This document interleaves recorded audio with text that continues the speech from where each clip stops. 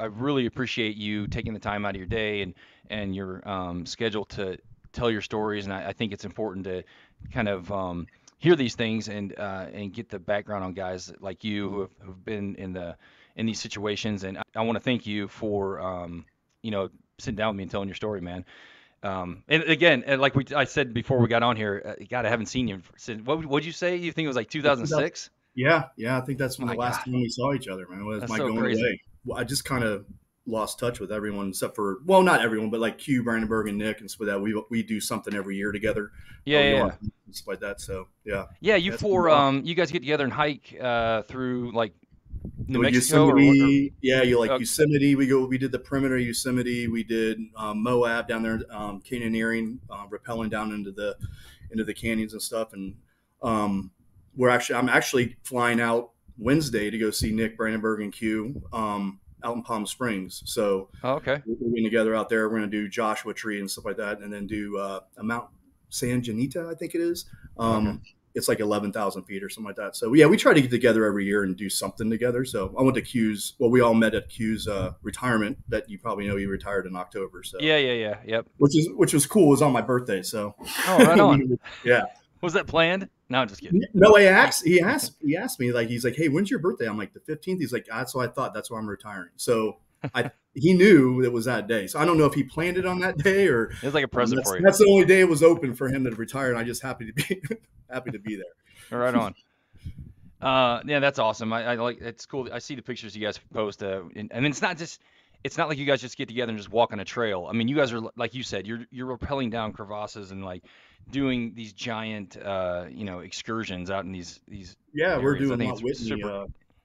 in July, which is this highest peak in the lower 48. Oh, okay. And yeah, so yeah, we always say we want to do a nice, easy trip, but it never turns into an easy trip Well, for that's not the some kind of guys reason. you are. That's why. I mean, you guys are. You can't just do the easy stuff.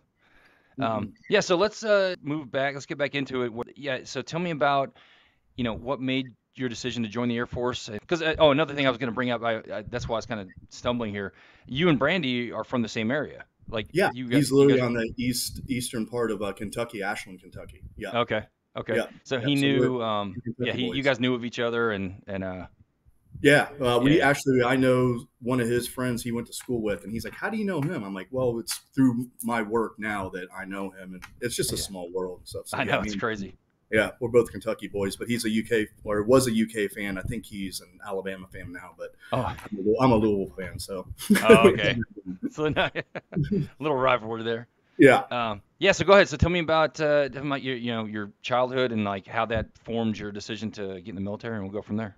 okay. Well, I mean, really, I mean, I always loved like watching military movies and everything like that. I never thought I'd go into the military, to tell you the truth, until after 2 years of college and realizing girls in fraternity house was not a degree. Because I would have been valedictorian of that if Right. would have graduated in, pretty on time.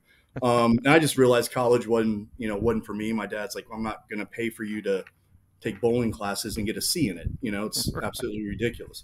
Yeah. So I went to the recruiters.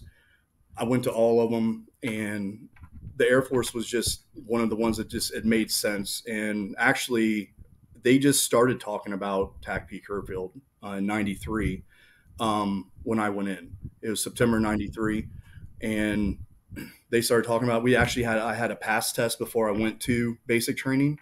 They did it at Bowman Field down here in Louisville. So I went in knowing I was gonna come into it and be a TACP and stuff. And Nice. I had no idea. I had no idea about the military. I had no idea about anything. I actually got out of shape when I went to basic training.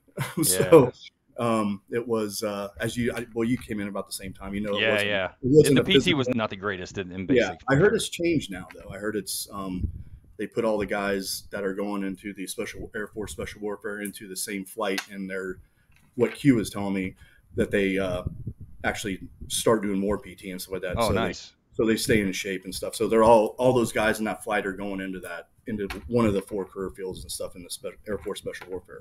Oh, What I okay. hear. Um, Cool. but yeah, I went in and went through basic training, went down to Herbert Field. That's where I met Q, Jason at, and we were in the same flight together. And we just we've been best friends ever since. I Yeah. mean, he's an awesome, as Yeah. you've worked with him for years. We went through that, and we went through survival school together. We actually got stationed together in Hawaii, Yeah.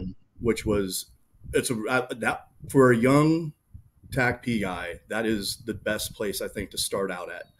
Yeah. There's no air on the island. There's very few times we got to control air on that. It was not, you didn't really drop any bombs or anything, but we went TDY everywhere. So you got to see a lot of the United States, a lot of that's part of the Korea, Guam. We had went to Japan, so it was really a good assignment for a young TACP to get really like everything you wanted, and plus you got a lot of schools out of that too. Yeah. With the air assault school, airborne school, close quarter combat instructor course. I was one of the first guys. I don't know how I did it, but I did it. I got Ranger school out of there, and Nice. I didn't even do it the right way. You're supposed to go to pre-Ranger. Sure. Yeah, I just skipped that. I just went straight to Ranger school. Oh, really? Oh yeah. I'm like, I'm here. I don't know what I'm doing, but I'm here. So, yeah, That speaks volumes about you, man, because a lot of guys just going straight to Ranger school is like a difficult prospect. well, I went Anyway. through like a pre-Ranger like a year before that, and then that was just to get into pre-Ranger, and then the slot fell through for me to get in. So I was like, well, whatever. And I picked up a slot from the Army, and Nice. so I was just very fortunate that I got that. I've always wanted. That's one of when I came in, Somalia happened. So that was going on in basic training when Somalia happened, and I'm like, that I want to do that. I've always wanted to go to Ranger school, and I checked that off my bucket list in '98. Nice. So I was like 100 and some guy. I can't remember. It was 109th or 110th. Don't quote me on that. Number's probably wrong, but Air Force guy to go through Ranger school at the time. So, and I know there's quite a bit beyond me, but yeah, I mean, it was a lot of good schools out of Hawaii. TDYs were awesome. And I was there until '98. It was September of '98. So I spent 4.5 years there, which was it was great. And Who else was there with you? When you guys were there? When you was there? Ryan Birchfield was there. Ken Cox. I don't know if you know Ken Cox. Yep. Yeah. He's out of his 82nd. Yeah. He was my first supervisor. Actually, it was Senior Master Sergeant Chief Quinn, or Senior Master Sergeant Quinn at the time, Mitch Quinn at the time. Right. And he actually he took me under his wing. And Dennis Delay, a lot of the guys who went to the first Desert Storm. So a lot of those guys, so they've been over there and stuff and knew, some type of combat or something. So they're teaching us a lot. And Dennis Delay was there. Harry Oliver was there. Okay. Yeah. So because he came to the 17th on the other side with the 3rd ID guys, I believe. Right. He actually picked me up at the airport for Ranger school, and I stayed at your guys' squadron when it was out there, and I forgot where it was at. It was out there in the woods somewhere in the trail. Oh yeah, it was out on Harmony Church. Yep. Yeah. Way out there. Yeah. So I spent the night out there before Ranger school. So nice. He just dropped me off. I'm like, all right, I'll pick you up in the morning. I'm like, okay. So it was a pretty big squadron stuff. So yeah, the 25th is always, like I've said in multiple shows, that that's a really good unit. Like it's always been traditionally like a really squared away, awesome place to serve, especially for, like you said, like a young airman. You learn so many things, and you're just exposed to so many things. It's really a nice launching point for your career, for sure. Yeah. A lot of good opportunities, and it was like I said, it was great. So a lot of good guys out there, and I think they still are. For sure. The squadrons, like I think Tommy Case went out there for a while. Yep. And then from there I went to Drum. I was actually stationed with Shropshire up there. Okay. And I was up there for a few years. It was a deployment. I did a deployment over to Bosnia for 6 months, 99 into 2000. 6 months. How'd that go? It was interesting. It was cool. I mean, once again, you got to see a lot of the different, it wasn't as bad as like Kosovo was kicking off then. So a lot of guys coming up through Kosovo I was at Tuzla Air Force Base, and we were like the quick reaction force for people. So we were there, and it was nice. It was we went up to Sarajevo and stuff and saw the guys up there. There was other TACPs up there, so we got to travel around the countryside pretty freely than anyone else. So, and then I was there until just after Christmas, and I was into 2000, and then I came to you guys in 2001. So Oh, just in time. I was actually getting out, and it was December 2000, and I was getting out, and I was talking to Q on Christmas. He's like, you really should maybe think about staying in and like coming to the 17th. I'm like, I don't know, man. I didn't know what I was gonna do when I got out.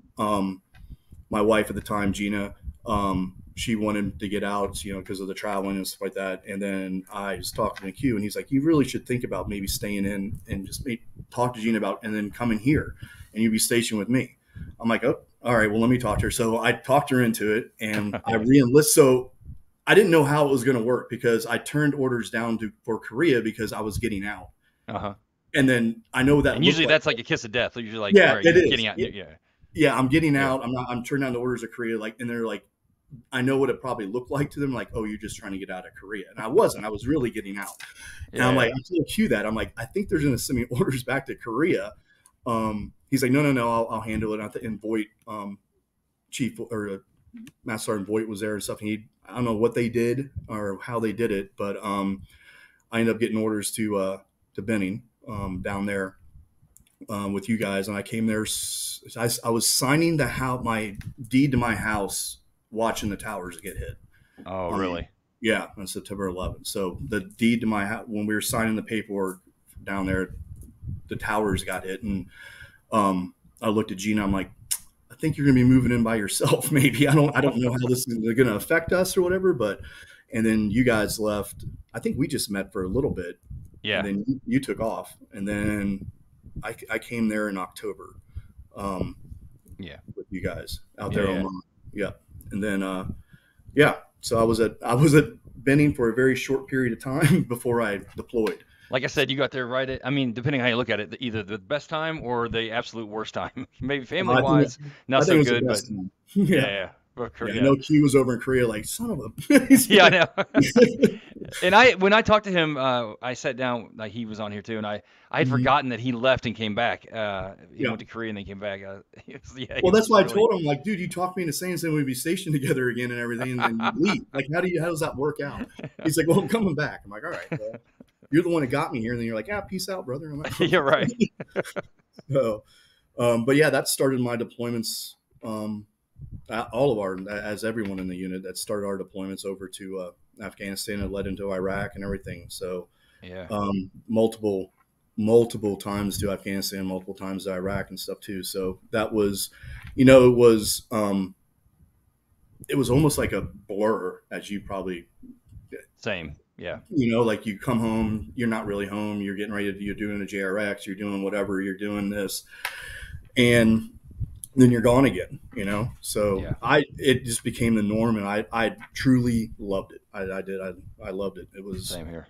One of those things that a lot of people, wish they got to do and they never got to do. And, it was good and bad, I guess I should say. So, because I lost some friends about that. So, but, so I did deployment over there. The first one was with you, Oman. We went into Afghanistan, and I replaced you over in when we were over there. I forgot about that. Yeah, it was interesting because Tora Bora was going on, and after I replaced you, Tora Bora happened, and they're wanting to launch us to go in there, and they never did, because they wanted the Northern Alliance guys to get them. So but we were like, we can hit the backside of it, and we had a whole, as we had a whole company over there, and right. But I came back from that deployment. I think that's when I took over ACO from you, and you went. Is that when you went up to RD or? Yeah. Yep. It's that was around, I think 02 or 03. I think 02 I deployed with 2nd Battalion, and then when I got back from that one, I went to Recce. Okay. So around that time. So I think, but to your point, you took over ACO once I come back from that first deployment. Yeah, because I deployed with them in 02 at Asadabad out there. Yeah. So Dean was talking about you. He mentioned your name a couple times during his episode. Awesome. Yeah, I love it. He's an all. I couldn't believe he cross trained. I know. Like I can't believe he did that. So it was crazy. I know. I got to watch that episode with him. So Yeah, it's pretty. It's pretty good. yeah. Yeah, and everybody was trying to get him back to the Rangers, and he was like, you know what? I've been there, done that. Hmm. Let me just be a conventional TACP for a while and see how that works. And he crushed at that, man. He was really. Yeah, so yeah. He did well in the Ranger Um, competition, I think too. Like when he was, I think he was in. yeah, yeah. That's right. He went to Best Yeah, Ranger. Yep. yeah. Yeah, yeah. But that was interesting seeing him with a black beret on instead of a I tan one. know. He's an Right. awesome fire support guy, though. He was, I would Yeah. say, one of the best ones I worked with. And Oh, for there was a sure. lot of them there in Third Bat and the regiment and everything too. So I'm not just singling him out, but just because I worked with him the most, because he Yeah. was at ACO, and he was phenomenal. Really, I couldn't say more good things about him and everything. So Well, he was real fortunate, and you're right. All the companies were great. I mean, mhm. there were great FSNCOs at each company, but Morris was just a wealth of knowledge. He was like just a Yeah, rock star of fire support. So that him, Mitch Emery was there. yeah, Emery He's was also awesome. another Yeah. stellar troop, Mhm. just awesome dude. So yeah, the ACO guys were kind of they had an in kind of like I said, every company had their great FSNCOs, but you and I were at ACO, so we know that Yeah. these two guys in particular were just phenomenal. So. Mhm. Yeah. So tell me about ABAT. Tell me about that first deployment with those So guys. that was my first airstrike ever.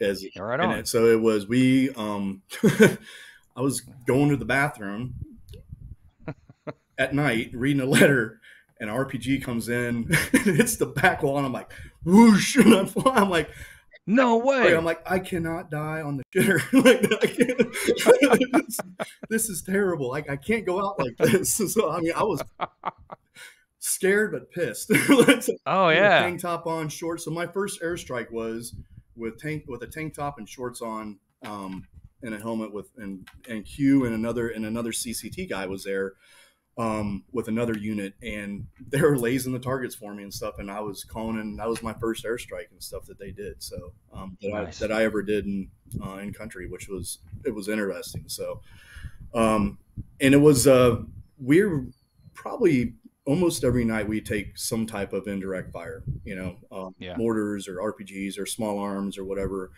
Um, we did a lot of patrols. We did we cleared this whole valley, which was a death march. I'm not sure. We were looking for this one HVT guy that I don't think he's ever been caught. But we were looking for him down this valley, and it was probably a 26-mile in and 26-mile out. It was And you guys walked the whole way? yep, yep. And Jeez. we had another company come over, and I think it was Bico, or I can't remember if it was Bico or Seco, but they did the other side. So it was two companies, and they cleared one side, we cleared the other, and all the way down. And that was brutal going through those mountains and stuff and on those I'll bet. trails. And Q came out because we needed more. We had Hank House, myself, Foster, and then Q came out. And Jeez, you guys are all there, yeah, man. we had that's how much stuff we had going on. Wow. So we had a JTAC per team per platoon, and Yeah. I worked with Aaron Bordeaux's platoon a lot, but that's actually the only one I really worked with. And Yeah, yeah. Another good guy. yeah, I still keep in contact with him when I go down to Knoxville and stuff, and Oh, okay. with him. Yeah, and then so yeah, we were busy. Doing patrols every day, doing whatever. And we go out, and it'd be going through Sadabad up into the mountains, up into the border, having tea with the border guys and stuff, and trying to find out stuff. Rob Ryan was our ACO Right. commuter, Yeah. who Yeah, yeah. he's awesome. He's a great guy. Yeah. Awesome guy. Oh yeah, he didn't care. Like, he literally pushed the envelope of what we could do. I mean, but it was the right thing. He Sure. wasn't like a politician, even though Right. I think his family's in politics, but yeah, he definitely was a great leader and stuff like that. I know he Oh was yeah. you guys up there in RD and stuff like that when he came up there and stuff. So Yep. Yep. yeah, so I got to really get to know him a lot. Ripito, Russ, that was our first deployment together, and we had a ball. He was getting a shot. I think it was a penicillin shot because he was sick, and he was petrified of shots. And I'll get into who Ripito is after later on, but so the Uh-huh. doc gave him a shot, and he jumped up and down. The needle was like in his butt, like just flopping up, and I couldn't stop laughing. He's like, "Shut up, Otter, shut up!" I just couldn't stop laughing. And so it was just like, dude, you're like this hardcore dude, and you're like crying like a baby with a needle hanging out your ass. Right. So that's just one of the stories I have about him. So yeah, Oh, I got to know him really well. He was a great guy, and then of course Dean was there and stuff too. So yeah, yeah. so that was pretty much the thought about. We were there. It was a very busy time for us while we're there, and it you felt like you were doing something. Sure. So and then yeah, we got back from that, and we started doing train up for Iraq. Um, we did a couple equipment jumps up at Bragg to take down an airfield and all that, because our mission was to go in and take Bad Dag International. I think almost 2.5 battalions of us were going to go and do that. Yeah, yeah. We were actually, I was in PSAB, and that's where we were launching from. And we were loading the plane to go. Like, I was walking on the tarmac, and they canceled it because they said the fighter pilots are coming back saying it was just that we wouldn't make it because there was so much AAA that Oh, we really? wouldn't make it. Like you wouldn't even be able to jump. You wouldn't. Yeah, The planes wouldn't have made it. yeah, it'd be almost like World War II and D-Day or something like that, where they're all getting shot Oh, down. man. So that's what they're saying. They're like, there's too much. You guys won't make it in. We're going to scrap it. That's at least what we were told. And so it started happening. We're like, are we going to go in, or what are we going to do? So then we got our the follow-on mission to go in and secure H-1 airfield. So we did a 500-foot combat jump into that, which was, we didn't have a reserve on because there's no reason to after. If it doesn't open, it's not going to work anyway. yeah, if it doesn't open, you're bouncing. So Right. so I got knocked out on a building. Like, that's the only time I ever got injured or anything in the military. I literally got knocked out, and I woke up, and I can't remember the doc's name, but he's a short, little, stocky guy. You probably know who I'm talking about. Miller? Was it Doc Miller? Yeah. And he came up, he's like, Yeah. "Otter, are you fucking dead?" I'm like, no, I think I'm good. But my back had a black and blue mark across it. Oh, my God. Yeah, and I woke up. I'm like, oh shit, what happened?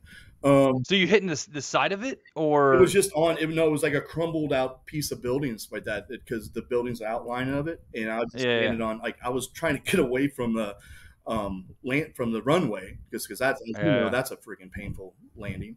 So I was at least trying to land in the dirt, but I landed on the building and stuff and got knocked out. Oh my God. So it was kind of funny. Yeah. And then we were there for probably 4 or 5 days, and then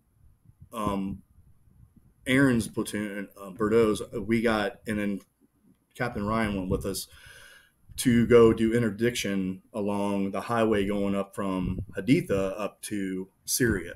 So we were out there doing vehicle interdiction, calling in airstrikes on vehicles. It was very lucrative, target-rich environment. And we did, so we were out there for, let's see, is April 3rd. Me and Ripito, Captain Ripito, was sitting, he's the fire support officer of the company. And we're sitting there talking about, because this was his last deployment. And he was getting out after this because he was, he was going to go on and do other stuff. And we're just talking about that, like what's he going to do, and and everything, and just small talk on sitting next to this berm. And then we come back, and we're supposed to actually link up with Sean O'Neill's recce team, and because they were like probably like maybe 200 to 300 yards or meters in front of us, like watching the road. And so we were coming back, and I can't remember what time of night it was. This car pulls up, and this lady gets out, and she's like screaming, "They killed my mother, killed my father, I need water." And so me, being pretty high, I'm like, well, let's go up there and find out what's going on. So we were walking up as me, Rip, Long, and Livide. And at the last moment, for some reason, I'm like, I'm going to turn around and get my go bag ready, because because we were leaving early in the morning. I'm like, you guys got this? And they're like, yeah, we got it. And as I turn back around, I look like back at the car, and I see a dude sitting back there that we didn't see before. and I'm like, oh shit. And that's when the car bomb went off, and I got blown like 10 feet through the air with the hood of the car was next to me, and it was just utter chaos because it opened up a ambush. So we're in Oh the my God. firefight as soon as that happened, and I crawled around the vehicle. Captain Ryan was there. I'm like, Rip's up there. We need to go get him. He's like, we got guys going up there now. Who was the first sergeant at ACO? I can't remember his name, but he was the only reason he lived because he was laying underneath the vehicle of one of the Humvees. He was laying underneath it, Oh my just kind of God. resting. And so that initiated a firefight, and I called in the medevac. Actually, I talked to Nick on the way in, and he was asking, because they were worried that, I think him and Brandy, from what I heard, and I have a really kind of cool story I'll tell you about after this, is the explosion could be seen like 100 miles away. Like one of the A-10 pilots said they saw it. It was like 100 miles away. They're like, there's no way Oh no my one can God. survive that. So So they probably thought the worst, that you all were taken out with that yeah, or something. yeah, they did. Oh, okay. Yeah, and then Wow. so Nick was coming in, and then I was like, nothing was going on, so everything kind of died down, and then all of a sudden we just start taking. I'm like, he's like, is it a cold LZ or is it a hot? I'm like, it's fine, it's cold. You guys can come on in. And as soon as I said that, it just unleashed of massive firepower. And actually, one of the pilot of the 47 who came in and got Ripito and the guys who got hit. He actually flew the mission to go in and get Bin Laden too. He actually wrote an article of that was one of the worst any time in his career that he took fire. Coming into your HLZ. Yeah, coming into it was like Wow. stuff coming through and everything. And the bullets were coming. He's like, there's an article of it how he said that's one of the hairiest things for him to come into. And I told him, like, don't land. You guys are not going to, you're going to take massive fire and stuff. And he said, I'm coming in. And they came in. I met Nick and said hi. And he's like, glad you're alive. I'm like, yeah, me too. And so they had that. Then they took off. And then we kind of. So you had the casualties on? Yeah, I got the casualties on. Yeah. And we all stayed down there and stuff. So we lost 3 of our guys. And then the other blocking position came down and collapsed onto us, and then everything kind of just died down after that. And then we kind of pulled back to a different location, of course. And say no one else slept that night. We were just kind of what just happened. And then we linked up with Sean the next day. I think it was the next day or the day after. It was right when Q's happened. I'm not sure if his happened the 4th or 5th of April when Q got hit. Yeah, I'm not sure either. But it was like shortly after that. Wow. And all we heard was one of the recce teams got hit and Air Force guys dead. And I knew the recce team, and me and Sean, I'm like, and we didn't know that Sathers was with him. Yeah. So, and Sean's like, Q's dead. I'm like, and I told you, I'm like, I don't know what it is, but something's telling me he's not dead. Like something telling me he's not dead. And then come to find out it was, Sathers and stuff instead of Q, but then Q got hurt, and what he did there was just freaking heroic. Phenomenal. Yeah. So just amazing. Yeah. I was just happy. Yeah. And I don't want people to think that we are being callous about Sather. I mean, that was a horrible loss. Horrible. And, horrible. He was a good guy, but when we didn't know him, right. We knew Q. Yeah. And that went out for everybody kind of heard about, an RRD JTAC got killed or an Air Force guy got killed, and we're like, it hit us all. I mean, it was pretty devastating for us all until we found out. But yeah, I don't want to take away from No, Sather, absolutely not. And I didn't think you were. I just wanted people to understand that we're not doing that. Yeah, no. But with Q, we knew he was our buddy, and it was very harrowing. So yeah, exactly what you said is like definitely. I mean, that's horrible what happened, and no one, anyone to die, whoever it is, and it just like you said, it hit home more for us, just because of the relationship we had with Q and stuff. Sure. And then that happened. Come to find out, and Q was fine, so that was cool. And then April 6th, we're engaging a tank battalion. We're just calling it. Oh, really? There's a very at this time. Dean came out. He came out to replace Rip, and then also Trent Joy came out when another great guy. I Yeah, great remember we gave American. him his check ride out, and I think it was Nevada, and we're like chucking rocks at him, like, yeah, you're taking fire. So, and he was like, so, but yeah, they came out to help me, and then so we're actually engaged in a tank battalion, and this car was what I didn't see was coming behind. It was weaving in and out of cars that we have already blown up, and I had no idea that there it was coming. And so I was talking to the A-10 pilot, and he's like, "Hey, you have a car coming behind you at a high rate of speed." I'm like, "Okay, well, keep me posted." And next thing I knew, like a minute later, as I heard him firing his guns, Oh, and he blew up the car. And the car secondary explosions went up and blew up. It was another car bomb that was coming towards our position, and man. I didn't know it for. I'm like, what the hell did you? I literally on the I'm like, what the hell did you just do? Like you dropped without clearance. Like, and he's like, no, it didn't look right. And that's when the secondary. I'm like, oh shit. So we went down there and it was a car bomb.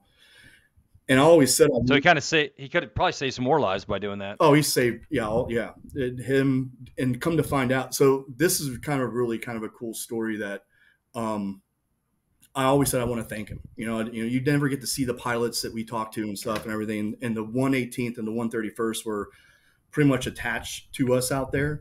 Hmm. That and they were on call all the time. So that's who we talked to all the time. Like Brandy was talking to them up at the dam, Nick, Tommy Case. So we talked to him like every day, but we never, you heard the call sign, but you recognize the voice, but you never put a call sign to the face. Sure. So I was, this is probably 5 years ago. I was talking to one of my friends, and she was, her husband was an A-10 mechanic, and I was just telling her that's, we were just talking about the military, and I told her that story, and he goes, I think I might be able to, find out who that, at least a squadron was, and I'm like, okay, well, whatever. And Yeah. about 2 months later, I get a text from Jamie, who the name. She's like, "Hey, this guy named Biggs is going to be texting you, and he thinks he knows the pilot that you're talking about." Um, I'm like, "Okay, that's cool." So I talked to him. He was actually at the 131st, and he was like one of the mission planner guys, one of the head guys, and he's a pilot too. And he's like, "Hey, I think I know the guy you're talking about, and his call sign was Gator."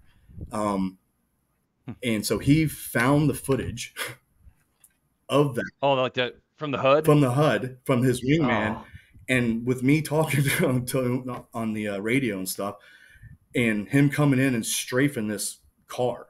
Like, and it was like, I guess it was famous in their two squadrons because it was like, you could, when they blowing stuff up, it was just the car was going like this, and he was just like coming in, and you can see the HUD footage and him just blowing the shit out of this car.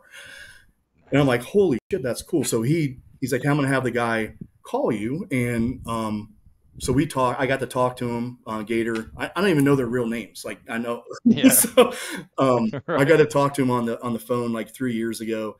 And this past January, Biggs texted me. He's like, hey, because he's an American airline pilot. He's like, hey, I have a layover in Cincinnati. Would you like to have, coffee and breakfast in the morning on Sunday morning? I'm like, yeah, absolutely. So he went up Yeah. there and had breakfast and talked. Like it was like I knew the guy forever. And he's like, "Hey, we're having a reunion on the 24th of March of a 20-year reunion of Haditha of all. Well, we're just being deployed over there. Sure. Would you want to come if the guys are okay with it?" I'm like, "Yeah, I would love to come up there and meet everyone and stuff." So he's like, "Well, let me check with the guys because it's their thing." So Yeah, it's like 18 guys only. yeah, So yeah. to be invited to that is, man, pretty It prestigious. was cool. It was he texts me back and goes, "Hey, they want you. Everyone wants you to come." So me and Laura flew up there, and we got to meet all the guys, and I got to meet Nice. Gator. I got to meet the guys who talked like to Brandy and Case and Nick, and it was surreal. Like Yeah. they were like the most humble. It was a very humbling experience just being there, but they're the most humble, like gracious, like come to find out, like a lot of times they would, when they've been going on fuel, which means they're out of fuel, that they don't get back to base, they have enough fuel to get back to where they're going. They would stay way beyond that, and they would climb the altitude, coast as far as like so they could get back to base, but they would stay on station as long as they could until another two ship came on. And I remember That them. community is just amazing. Yeah, I mean, I've never met a guy in that community where I've been like, ah, he's kind of a jerk. Like you said, they're always down to earth. They always want to get after it. They're always there to help. I mean, they're yeah. just an amazing group of folks, man, for sure. And they even said like we felt like we're your guardian angels. I'm like, well, that's what you guys were. I mean, I know the guys For in the sure. dam would love to talk to you guys and stuff. So they actually gave me some footage of the dam of them calling. I can hear Brandenburg, I can hear Case, and I can Oh hear man, Nick. that's so Yeah, cool. so they gave me a thumb drive of that. So it's all declassified, but Yeah, yeah. it's you can hear Brandy on it like yeah when it was. Oh, So I'd love to it hear it. was Oh, I'd very love to hear that, yeah it man. was That's very so cool. yeah. Now I'll send you some. It was very interesting. It was very just surreal being there. And then I was sitting there doing shots with a guy and stuff like that. I'm like, yeah, hey, what's going on? I am. Um, Yeah. some things never change. Right, right. I'm like, oh, what are you doing now? He's like, oh, I just retired. I'm like, oh, that's fucking cool. And he goes, I'm like, oh, he's like, yeah, I'm a 3-star general. I'm like, oh, so, You're like, cool, man, my yeah, brother. I never thought I'd be doing shots of Blanton with a 3-star general, but that's cool. So, Right.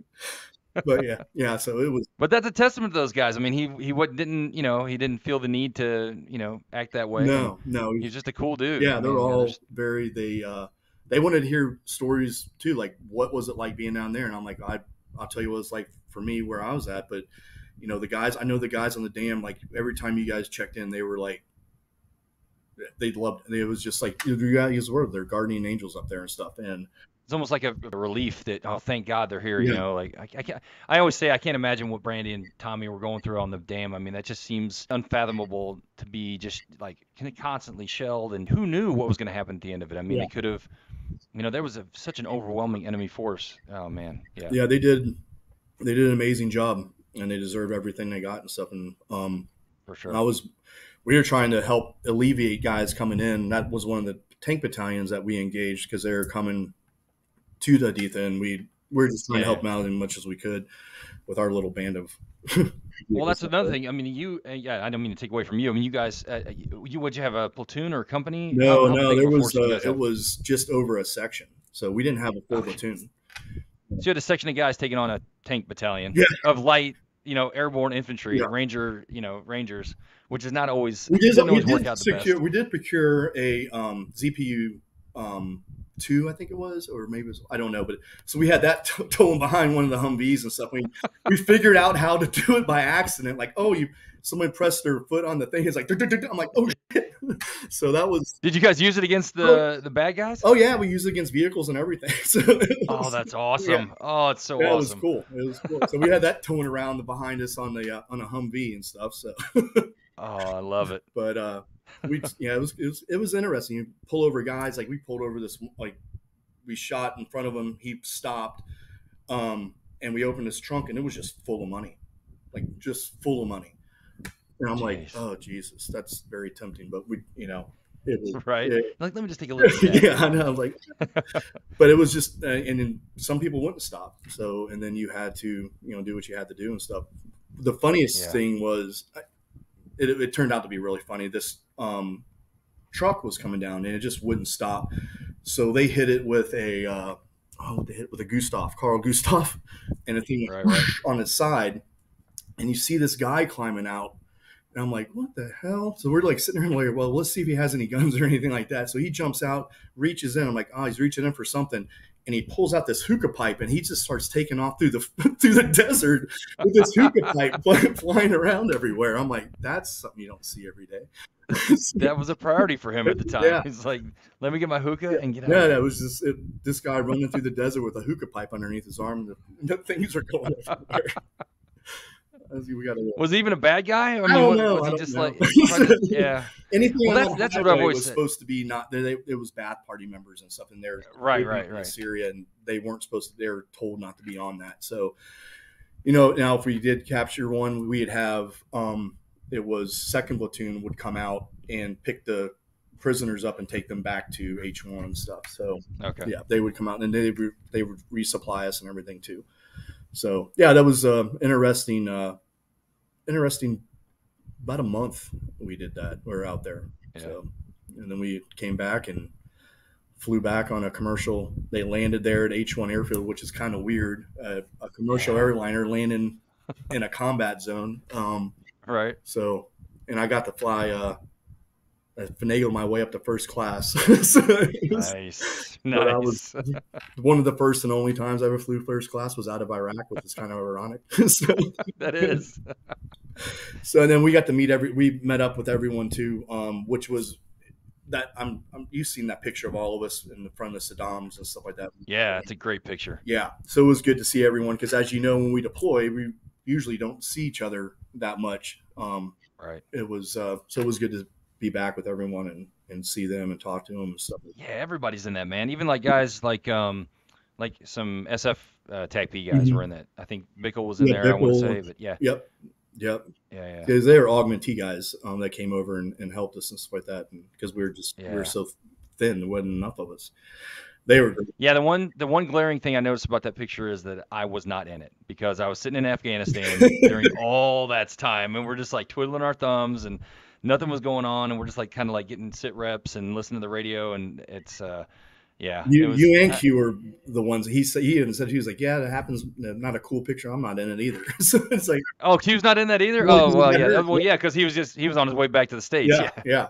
From getting blown up. Yeah. That's right. Yeah, that was I think that's still hanging in the.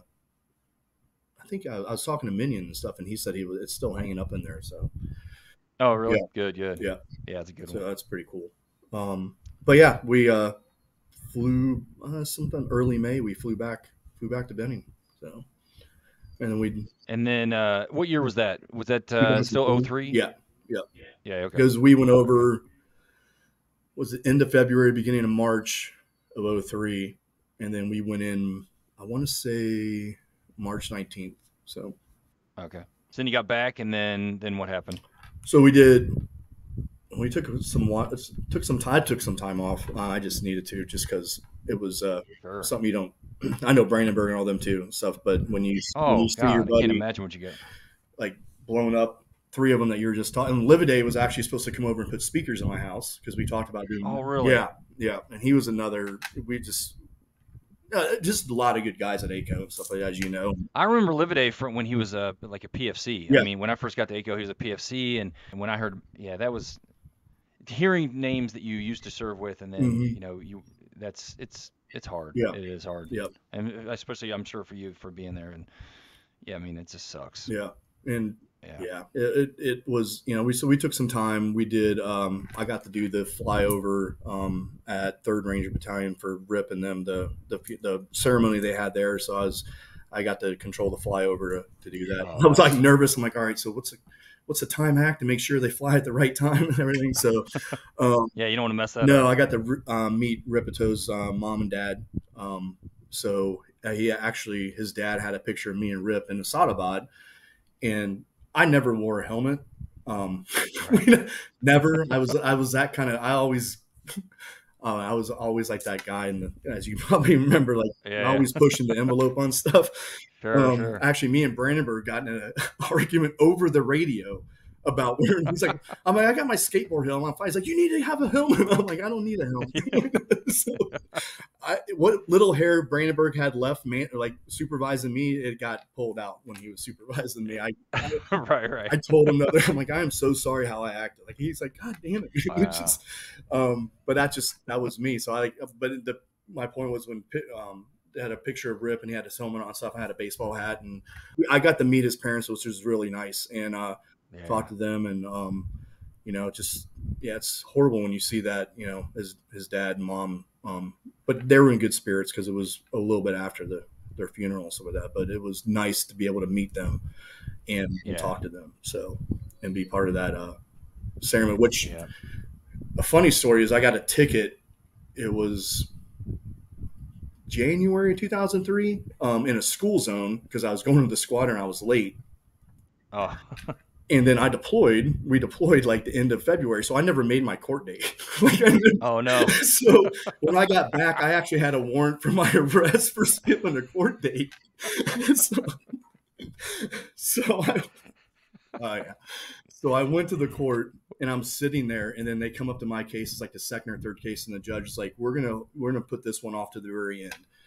And I was like, oh no. Oh I'm like, man. hopefully they take in I'm going to consideration. jail. Yeah, like, hopefully they take in consideration that I was out of country, that there was no way I could, You're so defending the yeah, nation. Yeah. like, Sorry. hopefully they Yeah. maybe take that. So the police officer was there too. Like, he's like, I'm fucking hammering this dude. Like, it was in Yeah. the school zone too, so I get it. That's Did he know? But did the cop know at the time what you were doing, or was he? no, He didn't. we Yeah, didn't I'm know sure. when we were Yeah, of deploying course. either. We really didn't know. Like, we Yeah. knew we were going to. We did a bunch of training missions.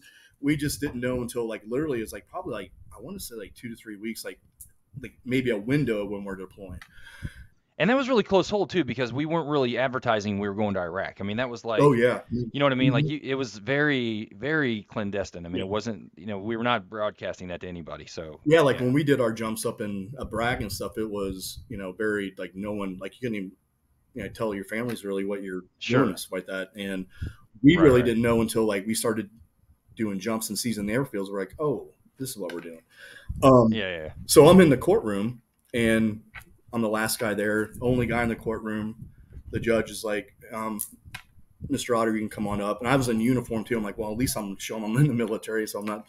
sure, I sure. come up there and the police officer standing here, and I can't remember his name because the judge goes, so and so, I know what this guy has been through in the last month.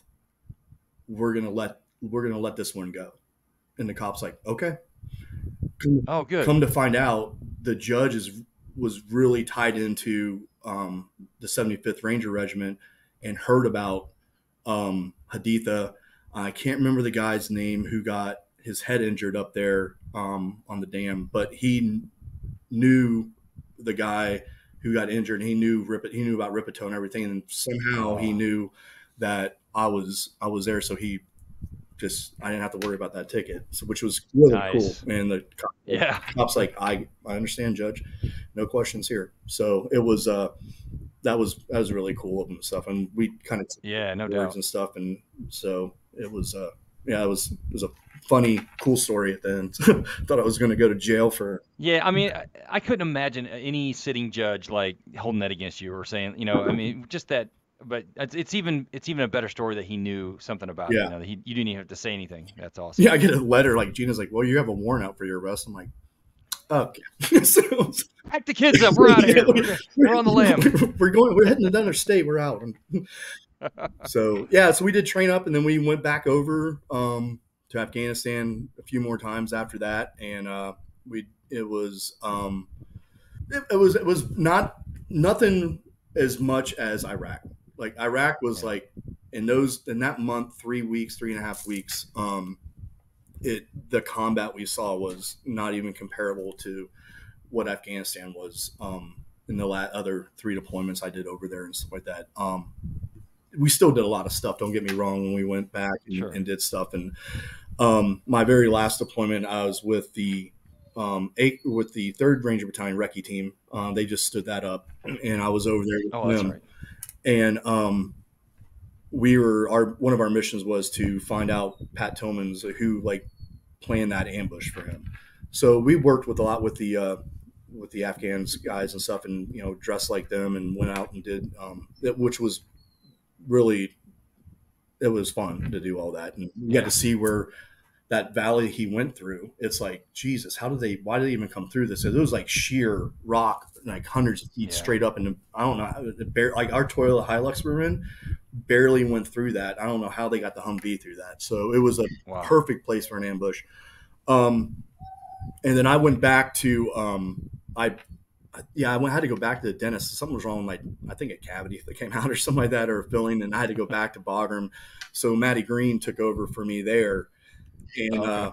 those guys went on a mission, and there's a friendly fire that happened on that, and Groff. I don't remember if you remember Groff. Um, I don't think so. okay, he got hit, but and Matt was kind of shook up because he did everything he needed to do, and it was just one of those things that just couldn't put by. But I felt bad for not being there Yeah. because I was at Bagram getting my tooth fixed by an English dentist, which I don't recommend. He didn't fill it all the way down, so I got like a dry socket in it, so it was horrible. Oh Yeah, no. so when I got back to Benny, I had to get that fixed. So it was made it worse than what it was. But yeah, that my last deployment over there was and I forgot who it was who it was his last deployment too. And we're leaving Benning, and he goes, "Hey, just be." He knew it was my last one. He's like, "Hey, Otter, just be careful. Everything happens on your last deployment." Like Ripito happened on his last deployment. And I'm like, "Yeah, I'm good, man. We'll be fine. We'll be good." And we're going out to Salerno, out there in Afghanistan, in the eastern part of Afghanistan, along the border, in a vehicle. One of the Humvees flipped over and ended up killing him. And I can't remember his name to save me. I don't know why. I know it. I just can't remember it. And I'm like, Jesus Christ. So it's like a fluke accident like that. You just never know. You never know, Yeah, man. You never you know. never know on that. And so I was like, damn it. I know. So yeah, it was a good deployment, my good last deployment to end on, and I didn't want to get out. It was Gina. There's a picture of me and Gina when I came home from Iraq, and she saw on Fox News the ticker come across about the Rangers who died, and she knew the names and she knew that's who I was with, but she never. I think Jazz did a really good job of keeping them informed and keeping her informed and everything. Sure. But she got kind of freaked out about that. So she's like, "We're done. We're done with the military. Yeah. We're done." So there's a picture of the boys hugging my legs, and then like she looks like she's giving me a kiss on the cheek, but she's whispering in my ear like, "We're done with the military." So I was like, "Okay." So I didn't want to get out. I mean, I loved it. If I knew what I knew now, I would have stayed in. So it's true, but we talk about this a lot on here too. But there comes a point when you have to think about your family too. You know what I mean? Like they're a huge part. You had two boys, and you had Gina, and regardless of what happened from since then, sometimes we have to like put our own desires on the back burner for our family. And I think that's commendable that you did that. I guess that's what I'm saying is like I think you made the right decision. Yeah. I mean, I kind of did. I left the military in a similar way for family reasons, but at the end of the day, I think that's what kind of, you're a selfless guy, and I think you felt that it was necessary to do, and I commend you for it, man. I think that's a good decision. Yeah, we all want to keep getting after it, but at the end of the day, there are other people in our lives that we have to kind of take into consideration too. So. Yeah, and I get out of that. Actually, my nickname at some of the guys was like Teflon, because I literally, nothing ever happened to me. Yeah. Like there's guys all around me getting hit. Like we're in a vehicle in Afghanistan. We're coming back through the mountains and stuff, and we got hit by an ID on the side of the road, and a piece of shrapnel came up in the back of the Toyota Hilux, and it was sticking through it in between my legs. And everyone else in the vehicle got some type of shrapnel in them, just what minor or whatever. And literally nothing happened to me. But there's a piece of shrapnel. I still have it in my office in the barn that's sticking between my leg. And my dumb ass, like, I'm going to reach down and grab that and burn the shit out of my hand. I was going to say, it's probably pretty hot still, yeah. But it was like, I'm like, God damn it. And Sergeant Major Birch was like, actually, you remember Sergeant Major Birch? Oh, yeah. He's fucking a legend. He's like in the back seat with me. He's like, what the fuck, Otter? I'm like, that's stupid move. I get it. So, I did get it out, and I do have it. Right on. So he was a great guy to get to work with him and get to learn, like, just the little time I've spent with him and stuff like that. I learned a ton from him. So he always. Yeah, I was never stationed with him. I just know him. I've seen him around, but I was never in a situation like you were, or like Brandy was, on the dam. I mean, but I'm envious that you got to spend at least that little bit of time. Yeah, with him. It was it wasn't like we went on. I mean, but he just, like, after that, that IED went off, like just the way his instructions and just how he was like, you need to look for this, and you look for that. It's like, wow, he's like a word. I mean, he's a legend in Delta too. So, just a pro all through and through. Yeah. And he always made fun of it, because me and the boys would always make necklaces before we leave on deployment. So so knowing that it's just something that we did together. Yeah. And so he always called them the Air Force anal beads. Like that. He's like, got your Air Force anal beads on, Otter? I'm like, yep. I'm making a special pair for you. So I mean, he's like very hardcore, but he had a jokingly side to him too. So, Yeah. But yeah, so Great dude. I guess what that story was going was, at some point something's going to happen. And I'm glad I am happy that I did make that decision to get out, because Spencer was 4 months old when I first deployed. He was born in 2001's June, and I deployed in, you know, into September, October. Yeah. And he never knew me like as like being someone in his life the whole time as a little baby, Right. and then Logan was, Logan. So Yeah. he was like a little mini me on a little wild child. Still is. Um, so when I got out, and then if I had to go like overnights for work, I could not tell Spencer, who's my youngest, that I was going to be gone for a couple nights. I would just tell him that I was coming home late and leaving early in the morning, because he'd think I was going back to Afghanistan. Yeah. That's Yeah. rough, man. Yeah, it was sad. So So to my point, yeah, that's you got yeah, to think about, and plus, and it's not like you didn't do anything. I mean, you did plenty. I mean, you were like involved in so many things, and you might have wanted to do more, but your career was in that short time was phenomenal. So I mean, yeah, you were yeah, well I did justified in getting out, I think.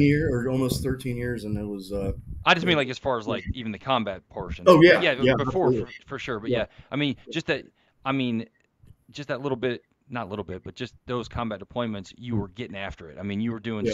it was like this condensed kind of, Hmm. combat experience was, yeah. So, no, I think you made the right decision, man. I always do. And I always think about, I tell guys to this day, I'm like, when they want to go to a unit like the 17th or do any kind of combat related job, I'm like, are you married? Do you have Yeah, kids? I would hold off on that stuff because because you will it's be divorced. either that or your kids won't know you or or Yeah, something. Yeah. I mean, that's a heck of a lot easier when there's no one else in the picture. You can just go it kind of is. focus and go and yeah. And So that was the biggest thing. I mean, I'm sure you felt the same way. Like when I was over there, it like all I had to worry about was myself and the guys I was with, right, which, and work out and go on missions, and that's all you had to worry about. You didn't have to worry about bills, you didn't have to worry about kids, you didn't have to worry about right. anything like that. And that started. I could see when guys say that, that became more normal than coming home. I wasn't Hmm. like one of those guys in the grocery store all zoned out or anything like that. Like you see some of these movies, but I was like, it. I didn't. I started feeling like I felt more comfortable overseas than I was at home. Sure. Yeah. Just because there's so much, and it was like everyone talking and it was like, oh my, it's like almost like overwhelming at sometimes to, of the stuff that you have, as you come home to and stuff, and Right. crying kids and this and that, and your wife is ready for a fucking break because she hadn't had a break for 3 months, and Exactly. expects you to come in back in, and you can't discipline your kids because they're like, who the hell are you? You haven't been Right. here. Right. So yeah, it was definitely a good decision to get out and to do. I don't regret it at all. I got to spend a lot of time with the boys with their sports and everything like that, and Yeah. yeah, it was. I don't regret it. I just I loved know it. what you mean. I know exactly Yeah, what you yeah, mean. I You don't have to just explain loved anymore. it. I don't regret it either, but yeah, I wasn't quite ready to get out. But Yeah, it was, you probably feel the same way as I do. It wasn't really a decision. I mean, of yeah, course I'm going to get out. Of course I'm going to do what, mhm, what's best for my family. But yeah, there's always that thing in the back of your head that's like, man, I yeah, could be doing this other stuff. You look at Q and he's like, just got done doing 30 and yeah. he's still jumping and, and you're like, Doing yeah, yeah, still doing well. Still in there in the game you're right. somewhere. Yeah, yeah. I know. But that's amazing career though. I mean, that's to make it that, 30 Yeah. years. That's a long time. When I think that didn't used to be the norm. I know when you and I were in, like guys were getting out at 20 and Yeah. 22, 24. They weren't going to 30 years, but No. now it's like the normal thing. These, the guys make chief and they end up doing 30 years, and Yeah. it seems like the new normal, I guess, or something. I, So it does. I mean, even officers and stuff, you're like it's not 20 and they're like staying for 30, yeah, 35 yeah, years. yeah, I'm not sure exactly. what that's, if it's more money or what, but yeah, and I Anyway, think a lot of our guys too there's a lot more opportunity for them to make chief than it was when for we sure. were, I've actually stayed with a friend of mine, Brett Barbie. I don't know if you Oh know yeah, him. Yeah. yeah, yeah. Well, I talked, funny story there. He was in a different career field. And he was in Hawaii the same time I was in Hawaii. And we were on this detail because I got in trouble don't figure. Right. There's What? something with me and Navy guys. I don't know what it was. Like, and that's where Chief Quinn, he was like, I need to put you in a glass box, Otter, and say break one war. Like that's, Right. because you're a shit show outside of war. Like awesome operator, shit show outside doing You were stuff. just I'm having like, fun. What? I yeah, didn't it's like playing understand. hard, Yeah. train hard, man. What is that going Yeah, on? that's right. Yeah, I should have been kicked out of the military, but if it wasn't for him, and Ron Myers and stuff too, he was there too. Yeah. Another good Yeah, guy. I should have been kicked out. He went to bat for me more than once. Um, but so we were on a detail together, and I was just talking about our career field and stuff like that. I'm like, you really should just cross train because what you're doing is it. I can't remember what Wait, so you knew Brett Barbie before he was a Tech P, and I you talked him essentially into talked coming him into to. being a Tech Yeah, P. yeah, How yeah, about that? yeah. So and he's done very. I mean, his career Oh, is amazing. phenomenal things. Yeah. Yeah, Gee whiz. and so I stayed with him up in Massachusetts with him and his wife. Me and Laura did up there, and it was very. It was. I haven't seen him since Hawaii. So Wow. he just welcomed us into his house. He was very gracious. Let me borrow his car to drive to the thing. So it's just weird how those connections and stuff like. Yeah. But I guess my point was like he was a command chief at the 104th Fighter Squadron, which that's and he was at the Pentagon, which I know everyone hates the Pentagon, Yeah. but he went up there and his career just it's amazing. Like Yeah. I think he stayed in for just over 22. Sean Minion, Yeah. Sean, Another great guy. Another yeah, awesome dude. I knew Sean, yeah, from the way old days. Like, I yeah. think When he he was a might have been in a 10. tech. I think he was in a tech school class ahead of me. Okay. So I've known him since then. Yeah, another great dude. But Brett was, and one cool thing about Brett, he was like one of the only like full up operators that didn't he go to the 24th and work up Yep. there for a while? Yeah, him Mhm. and Kirk Newman and Yep. yeah, that I Yep. always had a lot of respect for those guys to do that. I mean, that seems like one of those things that's really tough and tough nut to crack, Yeah. tough, place to get into. And yeah, Mm-hmm. they went up there and thrived. It wasn't even like they barely made it. They were like, they were like the men. They Plus. were like the Yeah. guys up there. Yeah, yeah, Yeah. yeah. He was in. And he's such a like you. When you talk to him and stuff, he's just like very quiet, very like it's not like Very hey. unassuming, yeah, Yeah. humble dude. Yeah. He's Yeah, very yeah. humble. So it was great to see him and Who but who yeah. were you mentioned before? Who were you talking about before when I cut you off? Um. We were talking about something. I said Sean and then Cam Rollinson, stuff like those guys. Cam's Also, good dude, another yeah, good guy. Yeah, yeah. I talk yeah, to him like once a week. Um, so it's like just the guys are staying in a little bit longer and stuff. Like I think they stayed yeah. in, 20, just over 20. But yeah, it's definitely not a place to be married. I think everyone I know, except for a few, has gotten divorced one way or Yeah. another. It's a tough. I mean, yeah, it takes a special kind of relationship. You have to have that. It's not for everybody, Yeah. and it can take its toll on some people. And it's no hit on any person. Some people just aren't don't they just can't handle it. They're just it's too much for them. And I Yeah. understand. I mean, you think about it like we were saying, like when we're overseas, we don't think about anything except combat. But then Hmm. there's people on the backside that are like they do have to take care of those bills. They do have to take care of those kids, and Right. it's challenging, man. It's really challenging. Yeah. That's And awesome. so I got out and I was supposed to, me and Aaron, he works at the Department of Energy, Oh and they yeah. have like their security guy, like I can't remember the name of what we were called, but we had to go interview out into Albuquerque. Went out there, interviewed, got the job. There's only three places you can get stations: Albuquerque, Oak Ridge, and then Amarillo, Texas, which is no one wants to be there. Yeah. So I actually got my first choice was Albuquerque. So I was waiting. So when I got out, I was waiting for my FLETC class, my federal law enforcement agency class, to start in September. I got out in May. So I had a time period there where I didn't have a job, insurance, or anything like that. So I called my dad. My dad he just sold the company a few years ago. He owned like 26 furniture and mattress stores here in Louisville and Indiana. And I just say, hey, can I get a job with you, just for 4 months to help with insurance and all that until I start my federal job that I have. Yeah. And he's like, yeah, sure, that's fine. So I came there, and at that time, my brother came back from LA. and he was going to start working on the mattress side of the company because he was a Serta mattress rep out in Los Angeles Okay. to get trained, and he always ended to come back and work for my dad and take over that mattress part of it. So he talked me into staying, turning down the federal job and staying and working in the family business, I guess. Yeah, yeah. So I worked there for 3 or 4 years, and then I just didn't like selling or anything like that. So I just told my dad, I'm like, hey, I just want to try something different, and he was fine with that and stuff. So Sure. he was good, and so I actually am the company I'm with now is Turning Point Brands. I know you probably heard of Zigzag rolling papers. What is it? Zigzag. No. I know you heard of Beech Nut. Well, Yeah, for sure. everyone in the alternative world, Zigzags, like they're rolling papers for tobacco. Okay. So I work for a tobacco company now. I'm a region manager for them, which I've never smoked, I've never dipped, I've never done any of that Oh, stuff. really? And now I'm managing people that's what we sell. But yeah, I had the opportunity to do that, and Nice. I've been a region manager for them since 2009. It's a Wow. great company, and I have Ohio, Indiana, Kentucky, Tennessee, and Illinois, and I have 9 reps to work underneath me.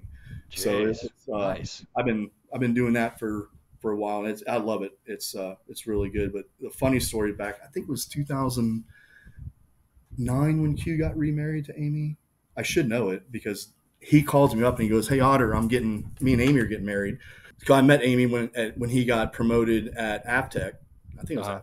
Yeah, and I went out there for that, and so I got to meet her and stuff like that, and she's awesome.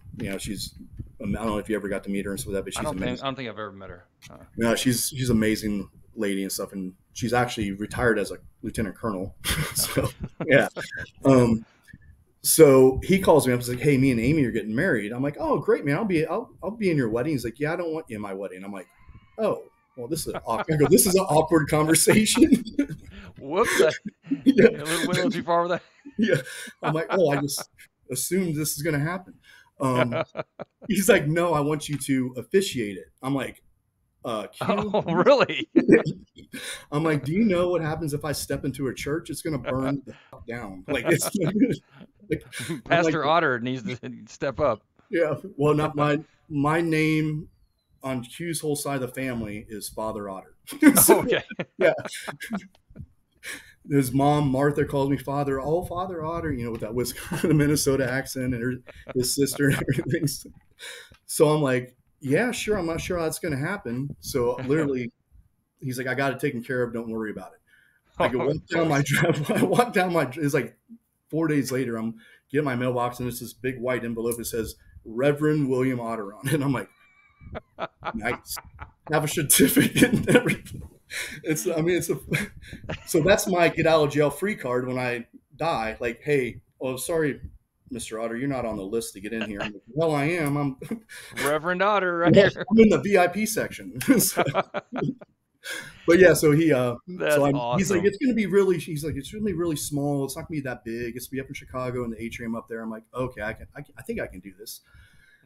I get there, it's like not 15 to 20 people. It's more like 6. I don't know. It was a lot more than what he said it was. Right. It kind of grew, and I was like sweating. That was probably I was more nervous for that than doing any airstrike in my life. Like that's like any check ride, anything like that. I'm like, I can't fuck this up. And it went off. So they got married. My name's on their marriage certificate, and that's awesome. They have a picture up there, and they're twins. The girls, I guess Q was when they were younger, they're taking the bed and they go to the pictures on the wall, and they have a picture of me on there and stuff too. With I think it was Q and Amy, and they're like, "Who's that?" There, that's Father Otter. So his twins call me Father Otter, and I got to meet them at the retirement. So it's cool, man. Yeah. That's hilarious. Yeah, so I have that going for me. So if I ever need a second job or anything like that, I can baptize you, bury you, and marry you. So this is you can get a business going. I can. So, but that was just kind of a funny story. So, yeah. I did not know that. I didn't hear that one. That's a good one. Yeah. Well, I'm sure Q doesn't want to tell everyone, but it's like, but yeah, but yeah, Oh man. I've been after I moved back to Kentucky, actually in Oldham County where I live now. I live on 26 acres and I love 220-year-old log cabin. Um, Nice. and yeah, I love it. I like you, like we said, I won't, I don't regret anything, decision of getting out of the military. And and I don't regret anything while I was in the military either. I loved it. I got Sure. to meet a great, you, for example, bunch of guys who taught me a lot. I remember in Oman, we sat down in the tent. I'm like, hey, what do I need to know? Like Yeah. this is totally like you guys had some training before you went to war with these guys and stuff. And Right, right. mine was a little bit different and stuff. I worked a lot with the up and drum. I worked with the scouts up there and the long range reconnaissance guys up there, but it's different at the Rangers. And I kind of got like thrown into Oh, for the sure. You got fire, thrown into and it. you Yeah. guys were awesome and helping me out and getting me trained up and stuff like that in a combat situation. So, yeah, I got to meet, lifelong friends, and Yeah, man. it was in a good, I think this career field is underappreciated sometimes. I think we're getting better, it seems like, but there's a lot, like you said, there's a lot of good guys out there did a lot of awesome stuff that For sure. you Schropp is one of them. Stuff all those guys. Yeah, I didn't know So, you guys were stationed together. That's pretty cool. yeah, I didn't realize yeah. that. Yeah. Mhm. Yeah. So, I know you mentioned before that um, I don't want to say struggled, but you were treating your Mhm. PTSD, Yep. and a lot of times on here, I like when guys do go through those things. I know there's other guys out there that have not, or that may Mhm. be struggling with that stuff, but haven't sought treatment or don't Mhm. know what to do about it. So, if you don't mind, if you're comfortable with it, I wouldn't mind if you kind of maybe you don't have to go into detail, but like tell about your experience and then how you got help and what that help was and how that's turned out for you. Yeah, absolutely. I'd love to. It's Okay. so it wasn't like right after I got out of the military that I started feeling like something wasn't right. It was like maybe like 2 years, and I just started having dreams, and I just slowly just started creeping down that bad, mindset in that, and that's it actually was like the very first time I ever thought about committing suicide was that like in my life, like ever, and I was like, this is not right. So I went to the VA. That didn't help. They just weren't. It wasn't. It wasn't they didn't want to help. It's just they didn't know how to. Like they didn't. It was so kind of new. I think Sure. because this is like 2008, I believe. Yeah, it's Oh yeah. 2008. Yeah. So it was Yeah, yeah. really kind of new. Um, For sure. how to deal with that, and they had no idea how to what to do to help. And I'm like, this is not helping me whatsoever. Like, I don't want to sit there and retell you my events that happened, and you, because their thing was back then it was like you tell them over and over again, eventually it will not be that bad. Um, Uh-huh. but Yeah, it you get just numb to it maybe or you get used to it or yeah, and it yeah, just yeah. wasn't working because every time I was like I would literally drive home like white knuckled and like crying. Um, so there was a program that actually Gina saw on the Today Show. Is Today Show or Good Morning America? It was called Save a Warrior, not Wounded Warrior, but it's called Save a Warrior, and it had to do with PTS, with veterans and stuff. And it was kind of a newer organization. It was so this is so I've been struggling from '08 all the way till 2016, and Okay. on medication. I was on 13 different medications for antidepressant or depression, anxiety, ADHD medicine, uppers, downers, Ambien every night, so I could just sleep. So Right. I was literally on all this medication, and I was completely numb. Like I didn't go to my boys' events. I didn't. It got to the point where I didn't want to talk. I isolated myself. I hunt a lot, and I couldn't wait for hunting season because I would go out there every single night or in the morning and sit in a tree stand just so I could be by myself. Hmm. And that wasn't very good for a relationship or with your kids either. Sure. So one day I woke up, I'm like, you know what? I'm tired of feeling like this. And I dumped all my pills down the toilet. Like I just, or threw them away. And cut cold turkey, and that's not the way you do that with Right. those. So Yeah.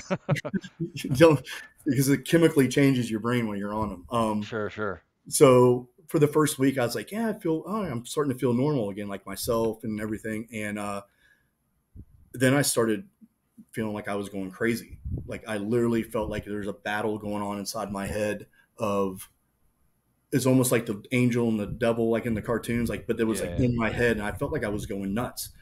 And I would create a fight with Gina just to justify why I was so angry. So just so I would like, well, I'm not crazy because she did this, and I just create a fight with her to justify that. And Right. that was March of 2016. May of 2016, she found out about this program. I signed up. I'm like, not thinking I'd never been to any other program before or anything. I'd never been to Wounded Warrior, never been to any of those other programs. Not saying they're not good. I Sure. just never been. I'm not like you see some guys go like they're just jump from program to program to program because they're not really doing the work to get better.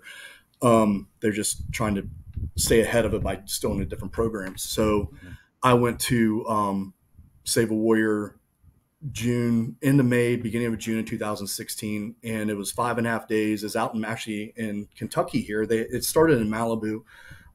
It was they had one in Kentucky, which was an hour and a half away, and I drove down there, and it's in this beautiful LAC horse park, and I was at the end of the driveway, and I'm like, Jesus Christ, do I really want to go to this?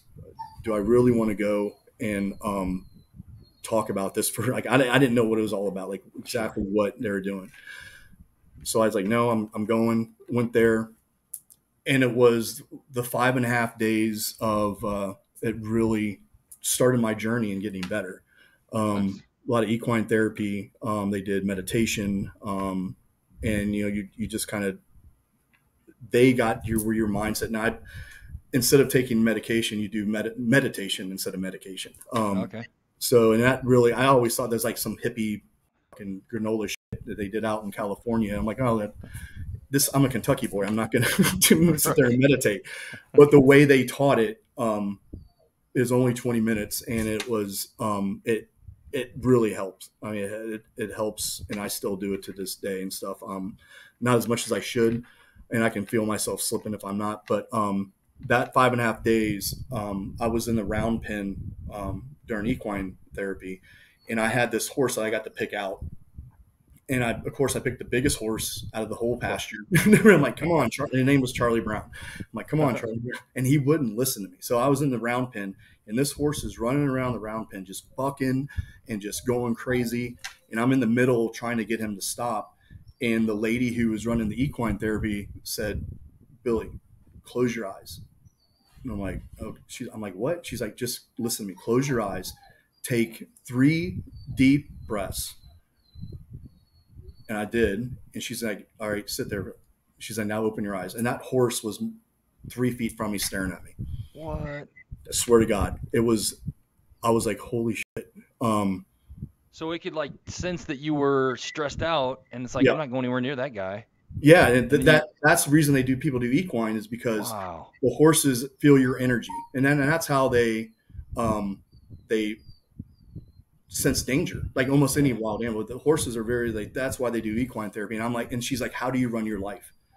And I'm like, huh, that's I mean, because I ran it by fear. Like my Sure. kids feared me. My, Gina at the time feared me because I would get mad all the time. And she's like, you run your life by fear. And she's like, if you just take your time and take, those deep breaths, you calmed yourself and everyone else around you will calm.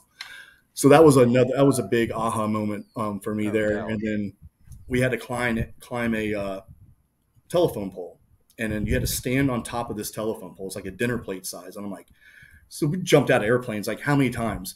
And I'm up Yeah. there shaking like like a peach pit. I'm like, holy shit, what the fuck? Like, and so you climb this up, and you have this stick in your hand. It's duct tape around like 5 or 6 times, and you're supposed to go up there, and then you release all that stuff that has been keeping you down, like anything happened overseas, anything in childhood or whatever that is, all that trauma inside you.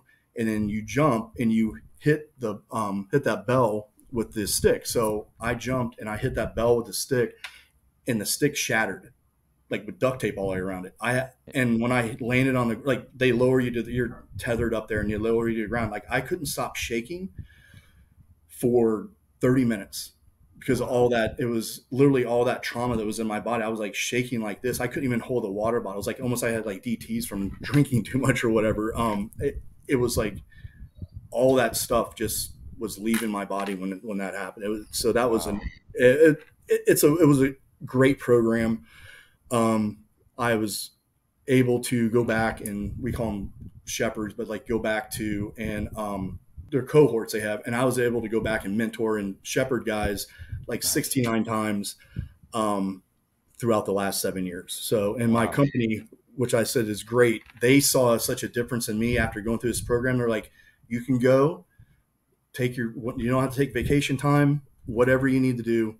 Just don't make it don't make it your primary job, but go, and what Sure. makes you better makes us better. And I Sure. was a better manager and stuff too. And even my reps could tell the difference. And so I was able for the last 7 years to go back and shepherd hundreds of guys, and it's changed their lives and stuff Oh, too. So, really? yeah, yeah, and it's, I'm not doing that much with it now, just because I have other stuff going on, but I still stay in contact, and it is a great program for that. And so that's the 7 years I've been working on myself. Is that I read books I never thought I'd read, Yeah. and it's an everyday practice of something, because it's almost like working out. You Yeah. you miss a week, and you're going to start getting out of shape, and then the next thing you know, you're fat and out of shape, unless you're True. like constantly going to the gym and taking care of yourself. This is the same way, you're just doing it in your mind. Nice. But yeah, it was the PTS. We dropped PTSD. Like, we dropped the D because it's not a disorder. It's what I found out was like, you're not messed up in your mind. Like, your mind's doing everything what it's supposed to do. It Right. was your heart that was broken. Oh, So okay. yeah, and that's what, at least for me. I'm not going to say that for everyone, but it was literally like my heart was broken for all the stuff that happened, whatever, whenever that was in my life. Um, but my mind was doing the right thing. It was It dealing with that was dealing heartbreak or with it. Yeah, yeah, those issues. Yeah. yeah. So once you start healing this, um, everything started getting better. So, but it's an everyday thing, because you can slip back into it, and you know very easily. But it But was like, very dark. what kind of what you're saying is, correct me if I'm wrong, but now, and this is called Save a Warrior. Hmm. Save a Warrior. They provided you with those tools, so when you do feel yourself slipping back into that Yeah, bad situation, now you have the tools to deal with it. yeah. When Instead you of say, taking medication or doing drugs or drinking too much or whatever, or instead of numbing beating it your with wife, every, or yeah, yeah, yeah, isolating. A lot of people, like, it's isolation. Like, there's a yeah, lot of people, and then as you, I don't know if you, but for me, like, if I'm sitting with myself and like if I'm in isolation, my mind will, like, I can now sit with myself and like be with whatever's going on wrong with inside me, and so that I'm like, all right, I know I can recognize it, and then I can start working on that. Before, it was like I just go down dark places, and I was yeah, like, I had a spot on a property that I hunt on that no one knew about, that I'm like, if I ever do commit suicide, that's where I'm going, because no one will ever know where I'm at. I had the man, spot picked out, I had everything, but I since then I went down there, took that tree stand out, and it's like that's not in my cards anymore. I'm not, I can't do that to my kids and my family or anything like that, or my friends. I don't want to. yeah. It's selfish. It's a selfish act on my part if I do that. Um, and I know we've had a couple guys in the career field that have committed suicide in the last few years and stuff, and other, like the Navy SEAL that was it Mike Day? Mike Day, yeah. Yeah, he came through Save a Warrior. Oh, did he? Yeah, and he struggled. I mean, you shot 27 times. I mean, you're it's Yeah, so. But yeah, it's definitely a thing that can get you pretty if you don't recognize it and stuff. And the biggest thing is working on yourself, and not. I'm not saying medication's bad. I mean, I think there's some things that need medication. I still I have high blood pressure. that's from the military. But it, the meditation part of it, like getting my mind like centered, was one of the biggest things that helped me throughout the whole thing. Reading the books are good and stuff too, but if you don't put those books into practice, then like one of the best books is by Vanderkolk. It's called Body Keeps a Score. And like all the trauma in your body, everything that happened, whether it's overseas or childhood or whatever, your body feels that in there, and it hurts. Like Yeah. that what makes your body hurt and stuff. And it's a very interesting book on how people handle trauma, whether it's a car wreck, whether it's anything like that. So there's What some was it really called again? The Body Keeps a Score. The Body It's a Keeps the it's a Score. very it's a good book, and you can Okay. bounce around in the chapters and stuff too. But it's it's a good book too, and it's very accurate on what goes on inside your body and stuff like that. So yeah, and that's the biggest thing how I've dealt with my PTS and all that. It's Man. that program was the one that put me on the track to get better, and I've never been to another program since, and Yeah. I don't need to. Helping others is also I almost left that part out. Like helping others is also a big part of healing yourself too. For I'm sure. not saying be a, you know, come in and swoop and like, hey, I know everything. Just being there for them and talking to them and and just helping others heal and stuff like that is a big was a big help to me. Sure. Like it's not all about me. It's about everyone else. Yeah. Too. Yeah. So Well, I'm glad you got that help, man. I mean, just hearing you talk that way is scary, but then I'm glad you're now on the other side of it. You know what I mean? yeah, Yeah, that's I think it's awesome. like it was taboo back in the day, like to talk about it. Like we Oh, never, for sure. and then in the military, like people are like, why didn't you have PTS in the military? It's you don't have time to have it. Like Right. especially the last 4 years that I was in, it was combat. It was like you didn't have time to process anything. Like you literally came home and you just right back in the training after a few weeks, and you're back over, Yep. and until you start sitting with yourself and like realizing like, holy shit, what happened? And that And that's goes the for thing. It's like training. now when you're out, you have time. Mm-hmm. You're not training. You're not in combat, so you have all that time just to think about all that stuff, and it just Yeah. kind of. And if you don't have a way to deal with it, like you figured out, then Mm-hmm. you can go to those dark places. And yeah, that's. I'm so glad you said this, man. I mean, that's. I think there's a lot of guys out there. Hopefully, people that listen to this, if you are struggling, there are things to do that you can do to not go down those dark rabbit holes like you were talking about. Yeah, and Yeah. it's very easy. You get your mind, and your mind's a very powerful thing, and it can talk you into doing some stupid stuff. So, Yeah.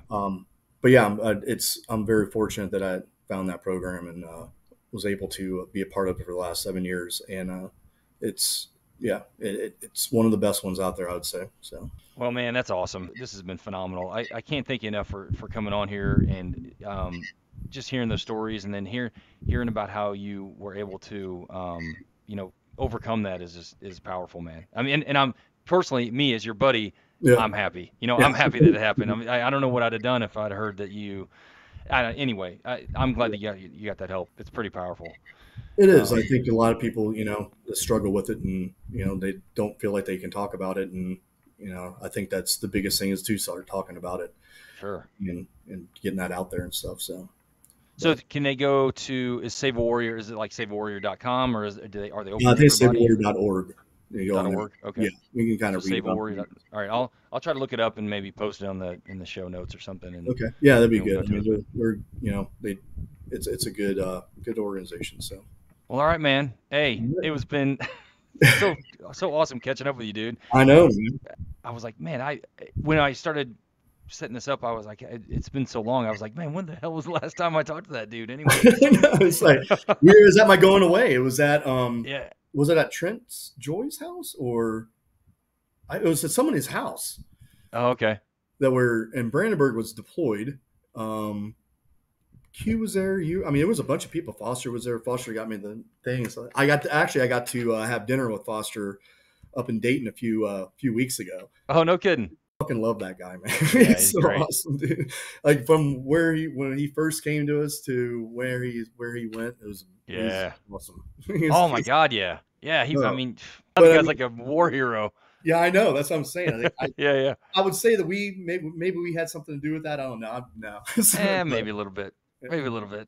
no, it was great catching up with him, and I haven't seen him since that night either. And I didn't realize he's just in Dayton, Ohio. So Yeah. and Oh yeah, that's that's like right down the road from you, I'm sure. yeah, yeah. Yeah, yeah. And that's where Laura's from, the girl I'm seeing and stuff like that. So I was up seeing. I was like, well, where are you at, Foster? Because I was on that. I'm on that the 17th signal. Oh, okay. Yeah, yeah. Yeah, Oh yeah, I see you on there quite a couple times. yeah, Yeah. yeah. I don't know the protocol yet for it, but I know, right? I'm like, yeah, whatever. So, Yeah, don't but like Foster's we're like, out, man. We don't have to worry about that. yeah, and I'm like, yeah. But yeah, I saw his name. I'm like, so I text him on the side, and I'm like, hey, where are you living at? He's like in Dayton. I'm like, no shit, dude. I'm like up there all the time. So we need to hook. So we hook up for dinner and stuff like that. And it was great to catch up with him. And like I said, I'm Yeah. hooking up with Brandy and Nick and Q next week and stuff like that in Palm Springs out there. So Oh man, it's gonna be cool. yeah, it'll be good.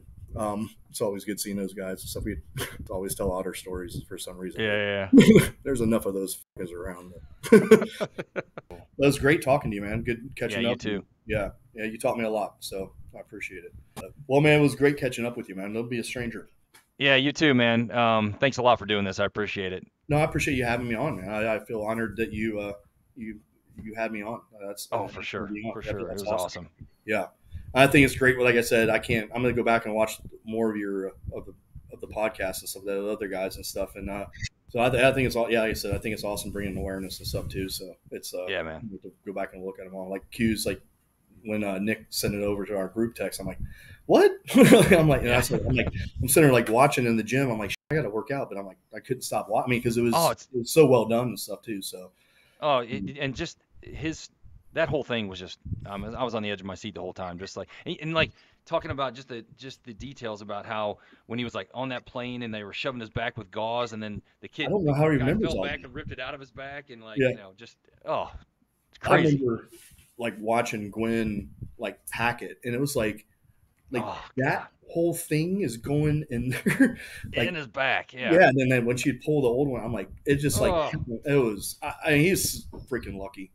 So yeah, that whole thing was yeah. And I remember. Oh, I mean, can you imagine? I mean, just getting blown up by whatever. I mean, those guys weren't even in the vehicle. They were like outside. I mean, it's amazing any of them lived. I mean, it's just crazy. It is. It's nuts. It's nuts. And yeah, they're lucky. Yeah. But it's 100%. I just for him, he's very nonchalant about it too. Like for sure, yeah. He was a very humble guy. Like no big deal. He's like, I was, it's like, dude, you're like, it was fucking awesome, man. Heroic. Yeah. Heroic for sure. Yeah. Yeah.